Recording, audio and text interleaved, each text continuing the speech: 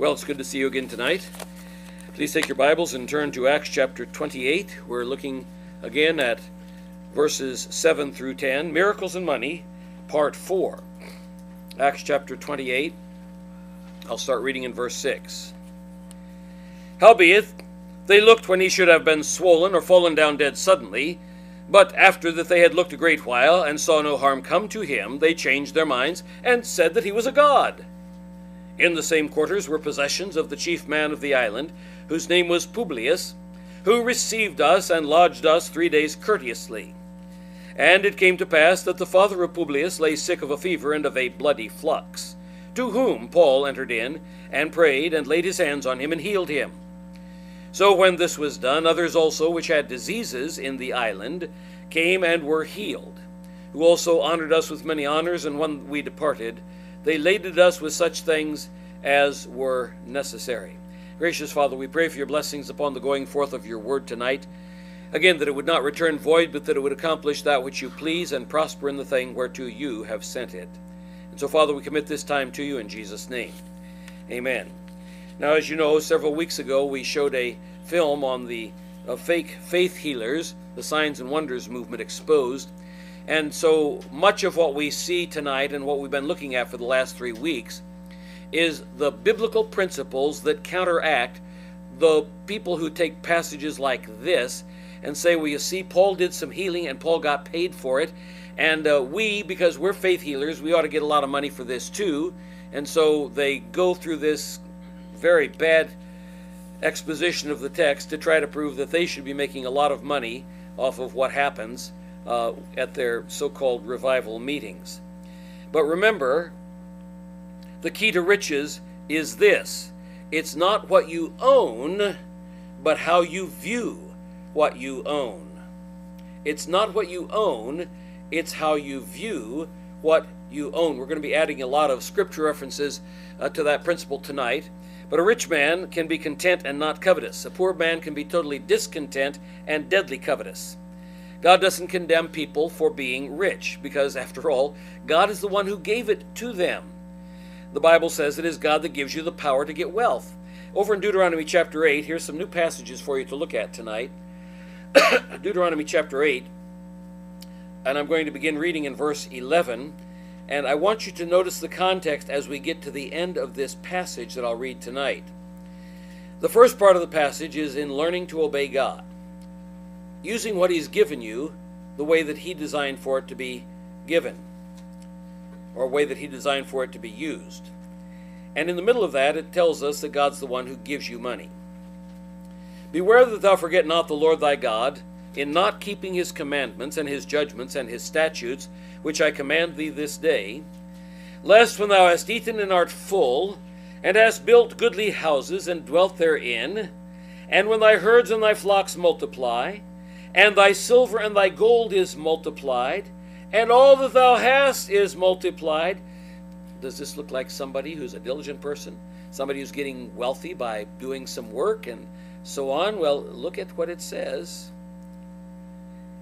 And then thine heart be lifted up, and thou forget the Lord thy God, which brought thee forth out of the land of Egypt, and from the house of bondage. He takes them back to where they came from. Who led thee through that great and terrible wilderness, wherein were fiery serpents and scorpions and drought, where there was no water, who brought thee forth water out of the rock of flint, who fed thee in the wilderness with manna which thy fathers knew not, that he might humble thee, and that he might prove thee, to do thee good at thy latter end. Before we go on, from whence did you come? Did you know that the hard times that you've gone through in life were for a specific purpose? It was to humble you, it was to test you, and it was to set the stage so that when God did you good, you'd recognize that it came from his hand. Verse 17. Here's the wrong response to all those good things, if you haven't kept that in mind, where you came from, how you got there, that it was God who brought you there, that brought you through those tough times to accomplish those three things that we just said. He brought you through all of that so that he might humble you. Did the lesson stick? So that he might prove you, test your mettle. And now, number 3, to do thee good at the latter end. Hope we learned that lesson, because sometimes we say in our heart, my power and the might of mine hand hath gotten me this wealth. Have you become successful? If you live in the United States, if you have a car that you can even drive here, you've become wealthy in relation to all the rest of the world. You have what most of the world does not have. Was it your power? Was it your hand that got you this wealth? Look at verse 18. But thou shalt remember the Lord thy God, for it is he that giveth thee power to get wealth.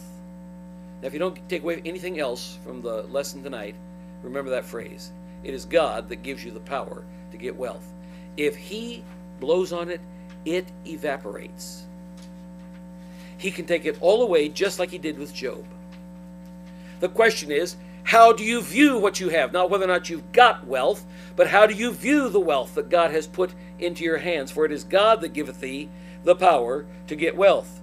And here's the reason, that he may establish his covenant, which he sware unto thy fathers, as it is this day. God does that so that he can demonstrate that his promises are true, that the covenants he makes he does not break, that he will fulfill in the latter end that which is for his glory and for our good. Notice the context. The next two verses give us a very interesting context here. In the morning worship, we've been talking about false gods. The love of money is one of the false gods of our time. So look at the next verse. And it shall be, if thou do at all forget the Lord thy God, and walk after other gods, and serve them, and worship them, I testify against you this day that ye shall surely perish. You know, Israel kept getting blessed by God. They got blessed out of their socks over and over and over, and then they turned to false gods. How stupid is this? It was God who gave them the power to get wealth. It was God who caused them to increase. God has historically, especially with the Jews, given them an amazing knack for earning money. Have you ever perceived that? An amazing knack and talent for many different things. But how frequently they have turned their backs on the God who gave it to them and run after other things and made those objects, which were the gifts that God gave them, the focus of their affection, turned them into false gods. Folks, we do that too. It shall be, if thou do at all forget the Lord thy God, and walk after other gods, and serve them and worship them, I testify against you this day that ye shall surely perish. As the nations which the Lord destroyeth before your face, so shall ye perish, because ye would not be obedient unto the voice of the Lord your God.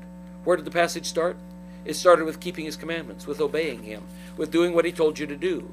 And then God brings you through tough times. He shows you that he's the one who's strong. He's the one who benefits you. Don't turn your back on him. And the minute you begin to focus on the things that he gives you, you've turned your back on him, and you are on the cusp of destruction. Remember, it is God that giveth thee the power to get wealth. Having money is clearly a stewardship given by God. Use it wisely, or he will take it away, or he might let you keep it, but take away your ability to use it. Did you know that? The Bible says that specifically. God can take away the wealth that you've got. You think, well, I don't have very much. Well, he can take away what you've got. If you're able to be here tonight, neatly and warmly dressed, and you got here somehow by a vehicle, and you have a place to live. You know, God didn't even promise you a place to live. He said, with food and raiment, let us be there with content. A lot of us complain about it. But if God has provided you that much, you're far ahead of the rest of the world. Money is a stewardship. if we don't use it wisely, two things can happen. Number one, he can take it away. Or number two, he can leave it in your possession, but take away your ability to enjoy it. Listen to Ecclesiastes 5:19.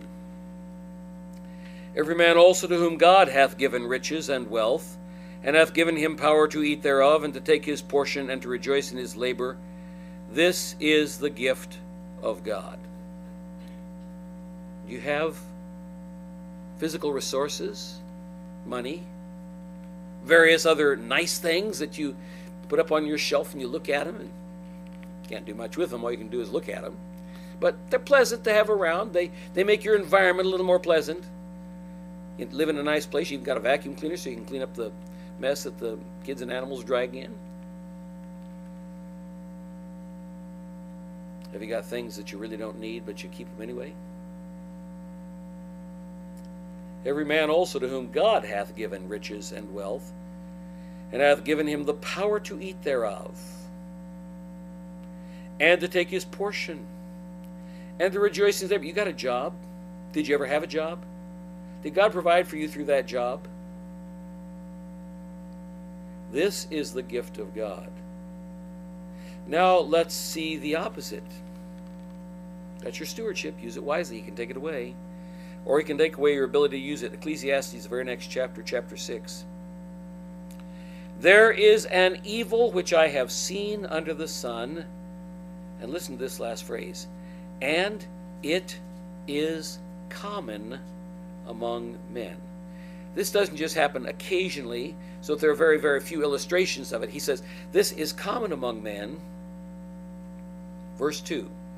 A man to whom God hath given riches, wealth, and honor, so that he wanteth nothing for his soul of all that he desireth. Yet God giveth him not power to eat thereof, but a stranger eateth it. This is vanity, and it's an evil disease. God can give you all that stuff. If you handle it wrong, he can take away your ability to enjoy it. He can put you in a cripple's wheelchair, confined to a hospital. A number of years ago, when some of my older children were at Columbia University College of Physicians and Surgeons, there was one whole floor of the Presbyterian Hospital, which is the hospital where Columbia focuses most of their training, where many of their professors are surgeons and doctors in that hospital. One whole floor that was dedicated to the care of one specific wealthy woman. All day long she had people running in and taking care of her, but she couldn't move. She lay there, and her estate had more than enough money to keep her going for 500 years or however long. She had had it all. She couldn't enjoy it. She lay there day after day, after day, after day, and couldn't make a decision about spending a nickel of all of her money. They just kept her alive. Comfortable, pleasant surroundings, but able to do nothing. How do you view what God has put into your care? Are you an owner? Be careful, you're about to lose it or lose the ability to use it. Or are you a steward, whereby you do your best with what God has given for his glory, and if he takes it away, you can say like Job, naked came I forth into this world, and naked I return thither. The Lord hath given, the Lord taketh away. Blessed be the name of the Lord. Material things. He goes on. It's a fascinating chapter, Ecclesiastes chapter 6, because he covers a lot of the things we've been touching on in the other messages. If a man beget 100 children and live many years, so that the days of his years be many, and his soul be not filled with good, and also that he have no burial, I say that an untimely birth, that is a miscarriage, is better than he. For he cometh in with vanity, and departeth in darkness, and his name shall be covered with darkness. Moreover, he hath not seen the sun, nor known anything This hath more rest than the other, that is the miscarriage. Yea, though he live 1,000 years, twice told, yet has seen no good. How would you like to live 2,000 years? Can you imagine that? Can you imagine having been alive in the days of the Lord Jesus Christ and heard him preaching and teaching and hearing the Apostle Paul preaching and teaching and still be alive today and hear this message tonight? They were better preachers than I was, I guarantee it. Though man live 1,000 years, twice told, yet hath he seen no good, do not all go to one place. In other words, you're going to die someday. What are you doing right now with what you've got? I can hardly imagine the amount of accountability and responsibility that a person would have if he lived 2,000 years. Think of all the opportunities to blow it over a 2,000-year span of time. And everything that comes into your life every day, you'd be accountable for it in eternity. All the labor of man is for his mouth, and yet the appetite is not filled. How many of you had lunch today? All of us did, didn't we? Do you think you might be hungry tomorrow morning?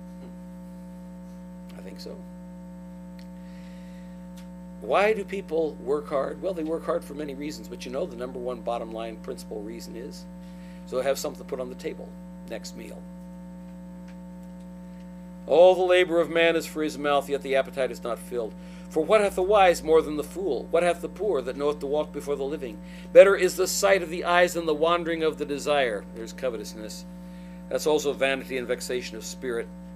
That which hath been is named already, and it is known that it is man. Neither may he contend with him that is mightier than he. You can't fight with God. It's really stupid to try. Seeing there be many things that increase vanity, what is man the better? Oh, I wish I had time to expound a few of these verses here. But it gives you the overview of your view of riches. For who knoweth what is good for man in this life? All the days of his vain life which he spendeth as a shadow. For who can tell a man what shall be after him under the sun? You know, that was one of the things that grieved Solomon's heart. He said, I've worked hard. I've worked like a dog all my life. I've studied. I've learned. I've become the wisest guy on the face of the earth. I've got all this riches. I've built this, and I built this, and I built this. I'm going to leave it to somebody else, and who knows whether or not he'll be a fool. Turned out, he left it to somebody else who was a fool. His son Rehoboam. Wise man can have a fool for a son. Solomon did. And Rehoboam split the kingdom. 10 tribes went north with Jeroboam. Only 2, Judah and Benjamin, remained with the descendants of David.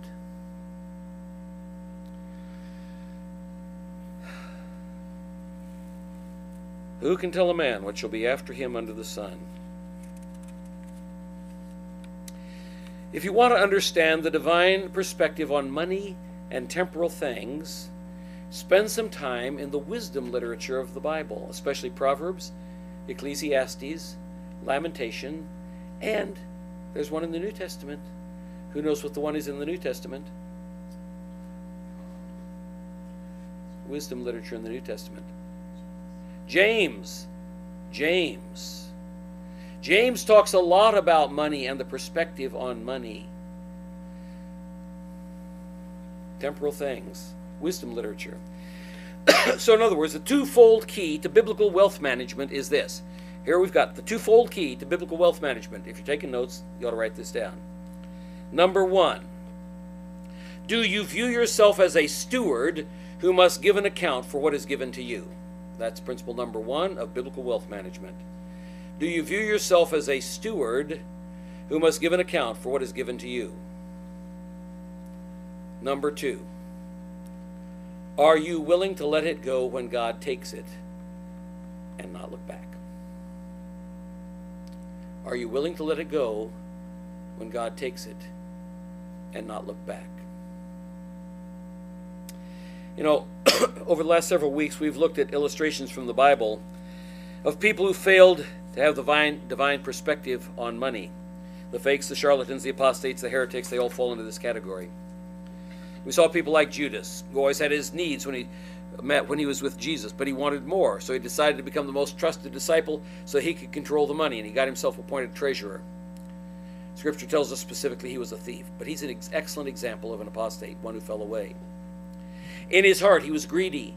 He was willing to sell God the Son for 30 pieces of silver, 10% of the ointment that he thought he should have had in the bag. And we asked ourselves the question, do you get mad when you don't get your own way? What are you willing to do? Are you willing to do anything to get what your carnality wants, no matter how much you're trying to manipulate somebody else? Be careful, you might be a Judas. It's amazing the disciples trusted. Judas never guessed until it was too late. Then we looked at Proverbs chapter 30, verses 7 through 9. The key to those verses, you recall, was contentment. Other passages include Philippians chapter 4, verse 9.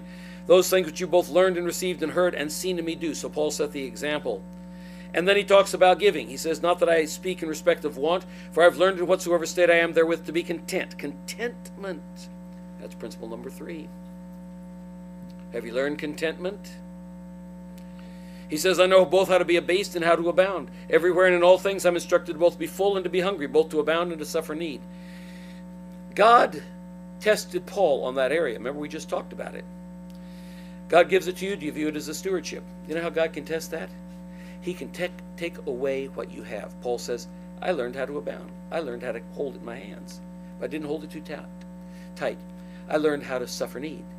There were times when God took it away from Paul. Did you know he might do that to you? Did you know Paul didn't get a chance really to always enjoy what he had? He talks about his physical health. He talks about his beatings. He talks about his shipwrecks. You know, he wasn't on cruises on the Mediterranean for his enjoyment and pleasure. I've been on a cruise on the Mediterranean for enjoyment and pleasure. That was on my honeymoon. It was great. It was wonderful. The Apostle Paul was on the same body of water, and it wasn't for his enjoyment and for his pleasure. I have instructed both to be full and to be hungry, both to abound and to suffer need. Then he talks about how the church supported him there. The Philippian church supported him. And even when he was in Thessalonica, they sent money to him more than once. Not because I desire a gift, but I desire fruit that may abound to your account. Paul learned that the reason for their giving was not merely so that he would have his needs met, because he knew that God would always meet his needs, but it was so that they might receive a blessing. And he goes on, I abound, I'm full, having received of Epaphroditus the things which were sent from you, an odor of a sweet smell, a sacrifice acceptable, well-pleasing to God. And of course, that was the context for verse 19, which is paying the preacher. But my God shall supply all your need according to his riches in glory by Christ Jesus. Paul talks about apostates and money in 1 Timothy chapter 6. He speaks of the men who have perverse disputings, men of corrupt minds, are destitute of the truth, supposing that gain is godliness. From such withdraw thyself. Godliness with contentment is great gain. There we get back to that principle of contentment. That was principle number 3. Godliness with contentment is great gain. Having food and raiment, let us be therewith content. They that will be rich, those who have a focus on money, fall into temptation and a snare and into many foolish and hurtful lusts, which drown men in destruction and perdition, which is what has happened in that money and miracles group. For the love of money is the root of all evil. Now, I didn't say that. The Bible says that. It doesn't say money is the root of all evil, because it is God that giveth you the power to get wealth. God gives it to you as a stewardship, as a trust. What are you going to do with what you've got? Are you going to use it for his glory, for the spread of the gospel, for the good of his people, for meeting the needs of others? How are you going to use what God has? How do you view the riches? Because God gave it to you. But if you have a love for money, did you know that's the foundation? That's the root. That's where the rest of the tree grows from. The reason that plant is still alive is it's got roots, and there's been some water poured on it. That's amazing, because that's been around for a long time now. Since before Christmas, that plant has been there. It's got a root. The root of all evil. Every kind of evil that you can imagine goes back to the love of money, which while some coveted after they've erred from the faith, that's what those faith healers have done. Their covetousness for money and for power, and in some cases for sex. They've erred from the faith and pierced themselves through with many sorrows. And then he warns you to flee from all of that stuff. and fight the good fight of faith. We looked at another striking text in Hebrews 13, verses 4 through 7. He talks first about marriage and about the purity of the marriage bond and how God curses whoremongers and adulterers. And the very next verse he says, let your conversation be without covetousness and be content. There we go back again to contentment. Be content with such things as you have, for he has said, I will never leave thee nor forsake thee. If you had a choice between as much money and wealth and stuff as you can imagine. I mean, think about the wealthiest people in the world. And whatever they want, they just snap their fingers and some aide comes running and they say, go get such and such for me. That's what I want it quick. And that aide hops to it and he goes out and gets it.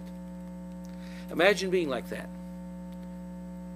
where you can have everything and it's all, you've got all this money in the bank, and you can go to Switzerland and you can go into the vaults and you can see these stacks of gold up there in the vaults in Switzerland or wherever you happen to have your tax shelter.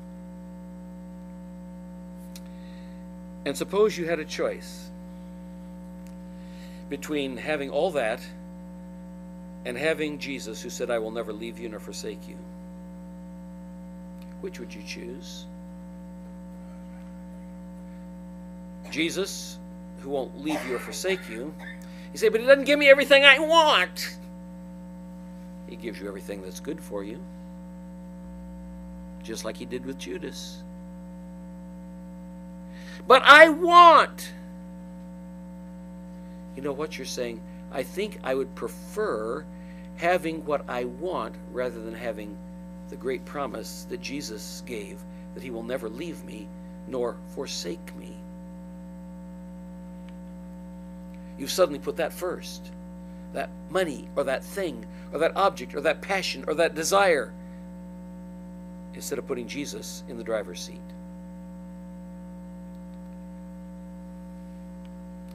So that we may boldly say, the Lord is my helper, and I will not fear what man shall do unto me. Suddenly everything about earth grows strangely dim in the light of his glory and grace. The apostates, they're like Judas, Annas, Ananias, Sapphira, Elymas the sorcerer, and others. They'll do whatever is necessary, including lying, stealing from the church, faking their donations to the church, performing charlatan miracles like a sleight-of-hand magician, demonically empowered miracles to get money, sex, power, and other personal carnal benefits. And God gave 2 full chapters. We've talked about those already, so I won't go back over them. But 2 full chapters in the New Testament, and many other illustrations, such as the 7 sons of Sceva who practiced exorcism for money, Simon the sorcerer who wanted to buy the power to give the Holy Spirit by laying on of hands. He gave us another full 2 chapters besides all those illustrations to warn us about those people. Peter and Jude both write entire chapters against money and miracle charlatans. And Peter makes it clear that their first motive for preaching heresy is covetousness. Through covetousness shall they with feigned words make merchandise of you. Contrasted with Jesus, he purchased you, they sell you. Jesus paid for you with his blood, they sell you for whatever money they can get out of you. Whose judgment now of a long time lingereth not, their damnation slumbereth not. Paul gives another reason for preaching apostasy, sex. 2 Timothy 3, this know also that in the last days perilous times shall come. For men shall be lovers of their own selves, covetous, boasters, there's covetous, love of money, proud, blasphemers, disobedient to parents. Young people, listen to that. Puts you in a rather bad category. Unthankful, unholy, without natural affection, truce breakers, false accusers, incontinent, fierce. That means they didn't have any, incontinent means they have no self-control. Fierce, despisers of those that are good. Traitors, heady, high-minded, lovers of pleasures more than lovers of God, having the form of godliness, but denying the power thereof. They pretend to be religious. From such turn away. For of this sort are they which creep into houses and lead captive silly women laden with sins, led away with diverse lusts. Some of the reasons that people preach apostasy. Never learning, never able to come to the knowledge of the truth. And then he gives the magicians who stood before Moses as parallel examples. So the Old Testament has some examples of guys who are out there using their supernatural powers for their own benefit and good, but they are under the control of demons. And he closes by saying, but they shall proceed no further, for their folly shall be manifest unto all men, as theirs also was. Now we looked at the illustrations over in 2 Peter. last week, so I'll just summarize it for you quickly. We won't go back over that same passage. But Peter gives 3 illustrations to show the character of the apostates. One of which focused on perverted sex. Number 2, the lust for power, the angels that followed after Satan. And then number 3, the rejection of the true God, the world in the days of Noah. Peter talks about that, the angels, the days of Noah, and Sodom. You know what? We have that today exactly happening, the same thing. While they promise them liberty, they themselves are servants of corruption, for of whom a man is overcome, of the same is he brought into bondage. These people promise you liberty. Christian liberty says that I can do this. Christian liberty lets me listen to what kind of music I want to, make out with whoever I want to, go to places wherever I want to. I've got Christian liberty. I can do whatever I want. Did you know that Christian liberty, that's not the purpose of Christian liberty? Christian liberty does not give you the right to do what you want. Christian liberty gives you the power to do what you ought. Remember that. Christian liberty is not the right to do what you want. Christian liberty is the power to do what you ought to do. In the flesh, you don't have that power. But true Christian liberty is empowered by the Spirit of God. That's one of the main points of the book of Galatians. Christian liberty gives you the power to do what you ought to do, which you could not do in the flesh. As the Holy Spirit empowers you, He enables you to do what God designed you to do. Not just to do what you want to do, but what God designed you to do. For example, I may have used this illustration before, but let me use it again in case you forgot it. Doing what God designed you to do. Now, I have a question for you. How many of you in here brush your teeth with a hammer every morning? Well, okay, maybe not every morning. How many of you ever occasionally brush your teeth with a hammer? What? Nobody. How many of you, I probably shouldn't ask every morning because maybe you don't do it in the morning, but how many of you occasionally brush your teeth with a toothbrush? Okay, good, good. What if you have no teeth? Well, you're in trouble. You brush your dentures, okay. Ed has a story of praise about today. I'll let him tell it to you afterwards about how his dentures suddenly disappeared and how God miraculously helped him to find them. But that is the grace of God. But okay, why don't you brush your teeth with a hammer? Because that's not what it was designed to do. Let me ask you another question. How many of you ever pounded a nail with a hammer? Well, not everybody. Occasionally, you pound a nail with a hammer, don't you? Is that what a hammer is designed to do? Yeah, okay. Different hammers are designed for different things, but we normally think of a hammer and nails. How many of you ever pounded a nail with a toothbrush? Never. Why? Because that's not what it's designed to do. Now, Christian liberty enables you to do what you were designed to do, not just what you want to do. You can do stupid things. Like, you could sit out there with a toothbrush, and you'd probably wear out 10 or 15 toothbrushes before you got that nail pounded into the board. But that's not what it was designed to do. Let's talk about freedom and design. Suppose there was a great, big, wide highway all the way from the East Coast, from Philadelphia, say, to San Francisco. And there were no buildings along the edge of this highway, and there were no telephone poles and all those kinds of things. And you had enough money to buy yourself a Boeing 747. And so you did. You said, well, I'm scared of heights, so I think I'm going to drive this thing all the way from Philadelphia to San Francisco. Now, it might be possible. All along the way, people are going to have to be bringing up big trucks to fill it up. But you're running this baby along the road and really looking cool. And every now and then cars will go past and look up and they think, what a weirdo. And you're driving, and you drive, and you actually make it. Now, Yeah, 747. A Boeing 747 is an airplane, right? One of the big giant planes that holds like several hundred people, okay? And you drive it. Might be possible. Not probable, but might be possible. Is that plane really free, or is it free when it's doing what it was designed to do, which is fly? It's when it takes off and in just a few hours lands you 3,000 miles away.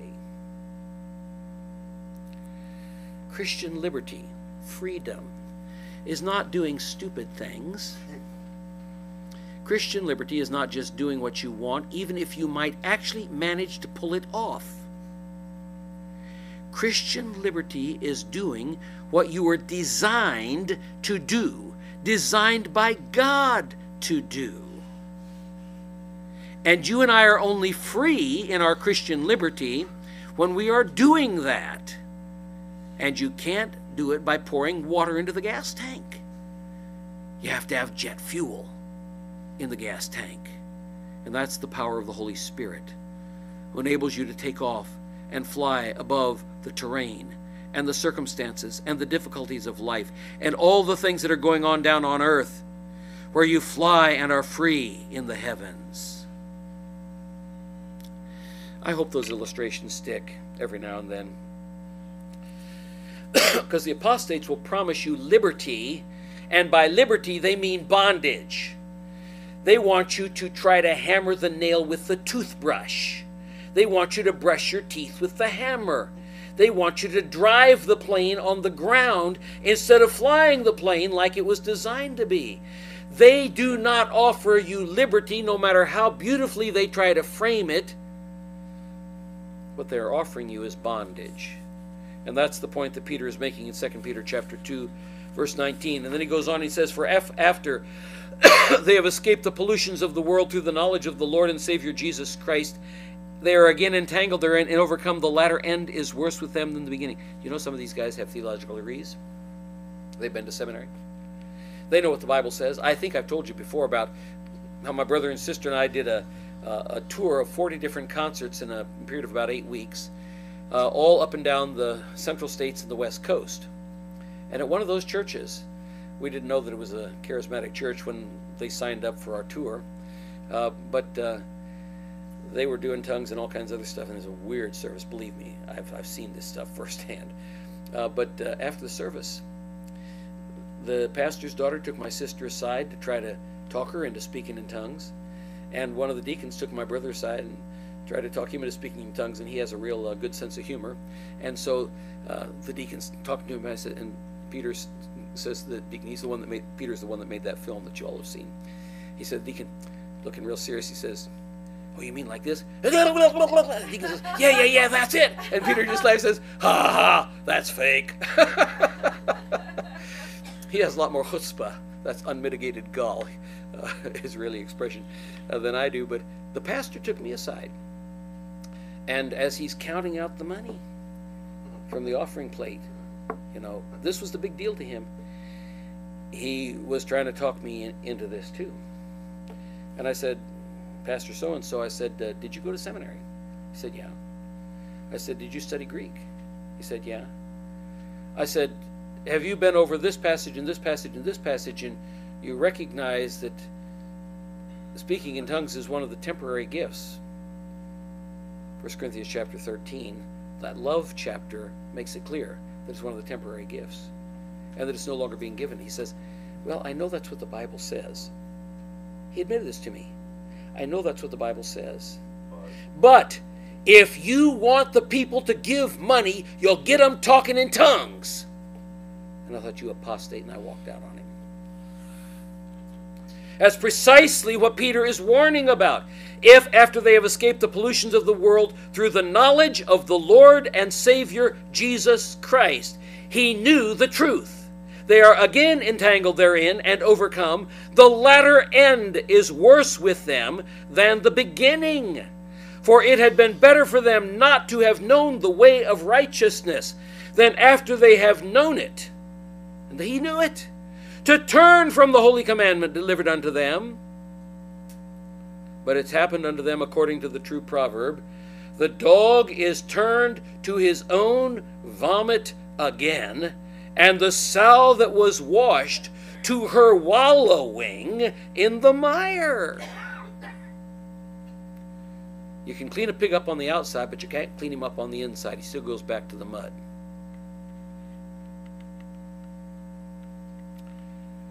Then Jude.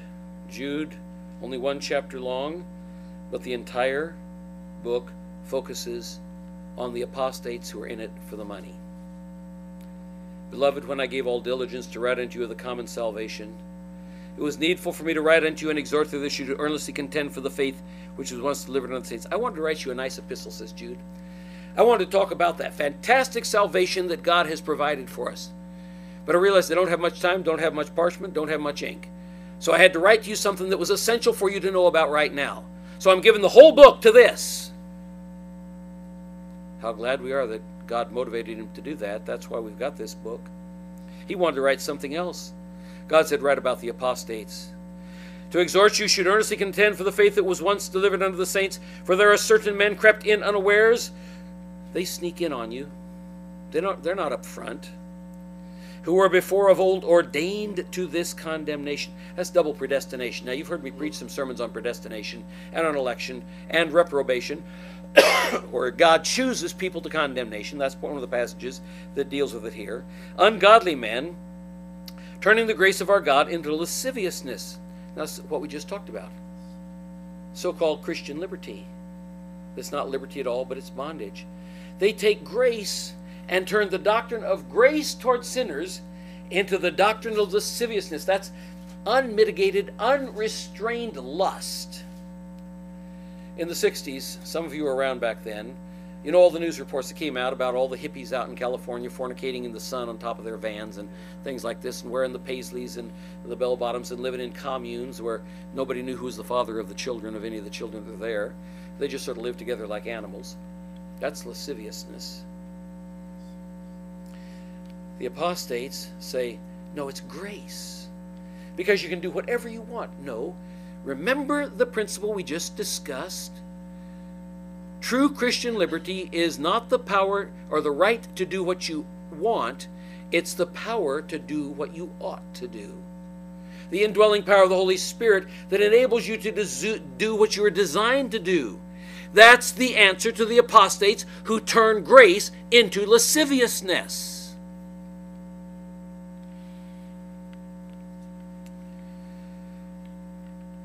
Denying the only Lord God and our Lord Jesus Christ. Remember what God says about holiness? Be ye holy, for I, the Lord your God, am holy. That's not lascivious. I will therefore put you in remembrance, so you once knew this, how that the Lord, having saved the people out of the land of Egypt, afterward destroyed them that believed not. Takes us back to Exodus, where we are in the morning sermons. And he uses the angels again, like Peter did. The angels which kept not their first estate, but left their own habitation, he hath reserved in everlasting chains under darkness unto the judgment of the great day. That's a fascinating study. They have their very own place. There are some specific angels that were so wicked that they are bound all the way until the day of judgment. There are a lot of them running around right now, but there are some that were so wicked they have their very own place and they're already bound there. It's a place called Tartarus. Even as Sodom and Gomorrah, here we have the same illustrations that Peter was using. And the cities about them in like manner, giving themselves over to fornication and going after strange flesh, are set forth an example. Now listen, every homosexual should read this verse and meditate on it and repent and say, God, forgive me. Because what was the end of Sodom and Gomorrah?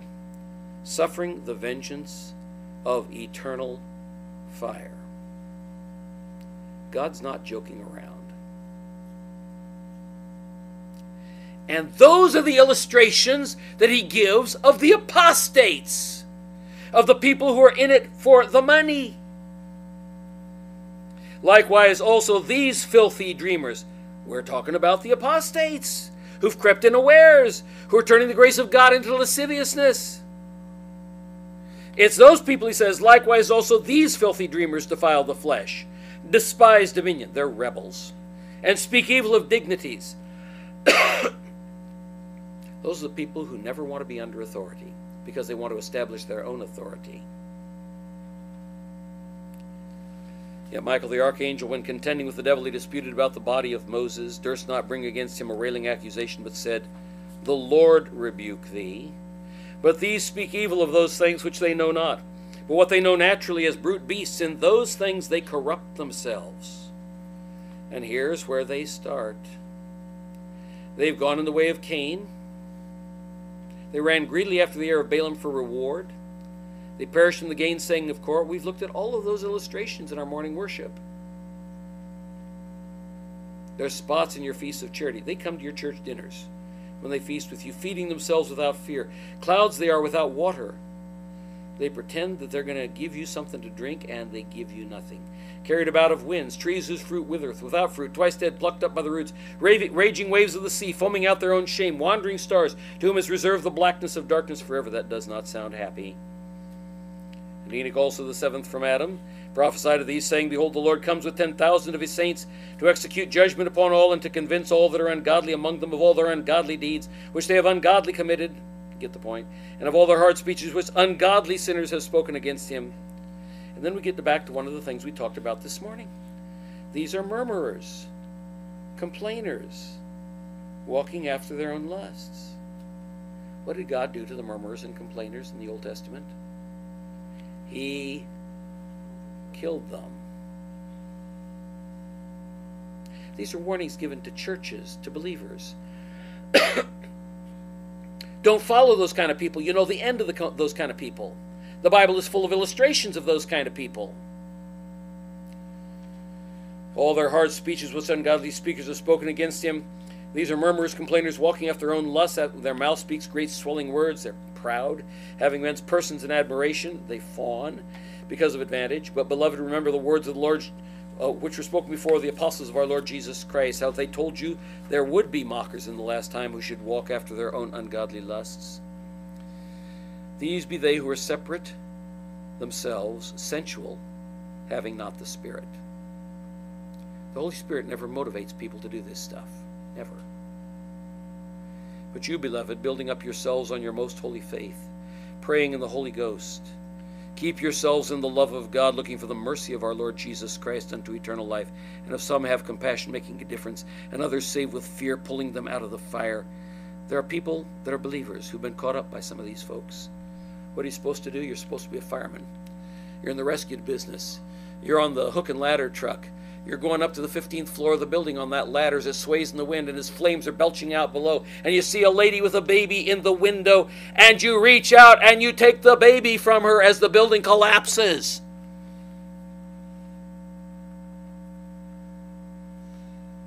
Rescue missions. But you got to be careful in doing it. Pulling them out of the fire, hating even the garments spotted by the flesh.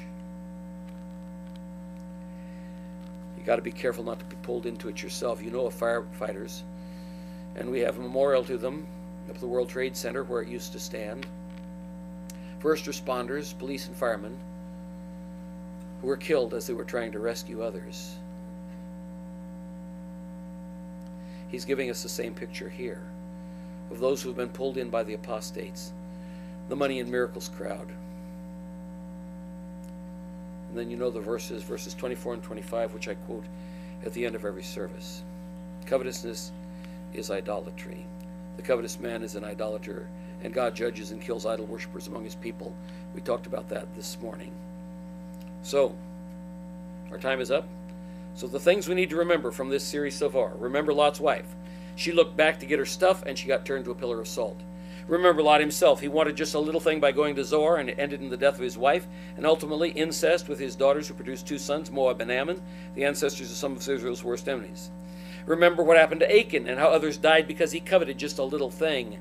And there were 36 guys that got killed trying to attack Ai because he had stolen. That instance mentioned again in Joshua 22:20 as a warning to the people. And it tells us that he didn't perish by himself. His family got killed too. Achan's kids and his wife died with him because they knew the spoil was hidden under the floor of his tent. And they were willing to let him get away with it and not report him. When there's sin in the camp, the whole camp suffers. When there's sin in the church, the whole church suffers. The people who cover the sin die along with the sinner. There's a lot to learn there, isn't it? And then we talked about, summarizing over this whole time, it's the little sins that kill you, the little stuff that you overlook every day. As Solomon put it, the little foxes are the ones that spoil the vine. God guarantees your sin will find you out. Remember, we looked at that verse in Numbers 32:23. That's not your sin will be found out, it's your sin will find you out. It stalks you like a wild animal, and it will kill you. Well, we have summarized everything thus far. There's only one more section to go on miracles and money, but the Lord willing, we'll pick that up next week. Our gracious Heavenly Father, how we thank you once again for your word and for its power. Keep us from ever being deceived by the glitz of the charlatan apostates and heretics who are in it for the money, who simply want to be in control so that they can have access to whatever they want. But they're liars. They're deceivers.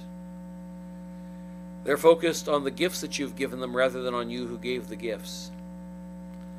Keep us from having those kinds of attitudes where we focus on the gifts you've given us, instead of holding them lightly with a loose hand and looking at them as a stewardship, as a responsibility for which you will hold us accountable. But if you choose to take them away, that we release them without pain and without sorrow, because it belonged all to you anyway. Make us good stewards of what you've entrusted to our care, and keep us from covetousness in the things of the world, because that only brings death, and the love of money is the root of all kinds of evil. Help us to stay away from that love. We commit these things to you in Jesus' name. Amen.